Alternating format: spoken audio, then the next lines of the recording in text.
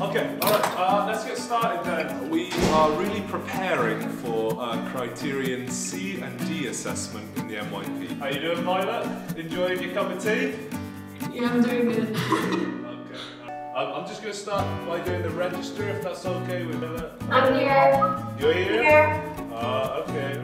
Today's class was to try and show like statistics can be a little bit misleading. If you don't know where the data has come from, or if you don't know who was involved like in the actual collection of the data, you might not get the results you want.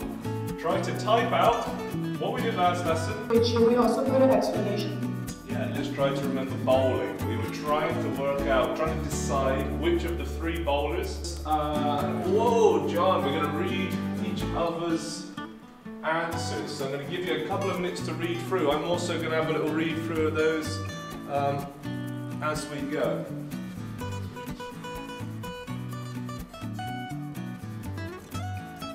Okay, I'm super impressed with what students saying, oh, the math we do, I'm never going to use it when I'm older. And to be honest, there's many things that we don't use.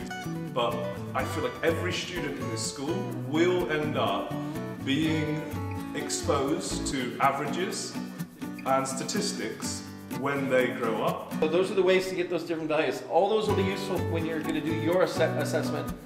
Your group should try to come up with as many reasons and then come up with your overall conclusion as a table group. So table groups, Google Classroom.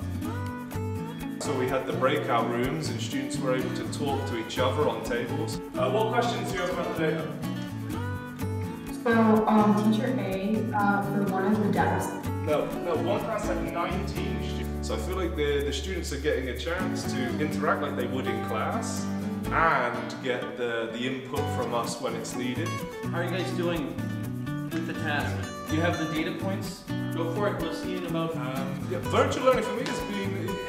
It was rough at the beginning. I started off quite lecture-based before we started working with other teachers and hearing what other teachers were doing. Right now, I feel like teaching is going on like it pretty much would be in the actual lesson. And I hope the students are getting the most they can out of it. Okay, thanks.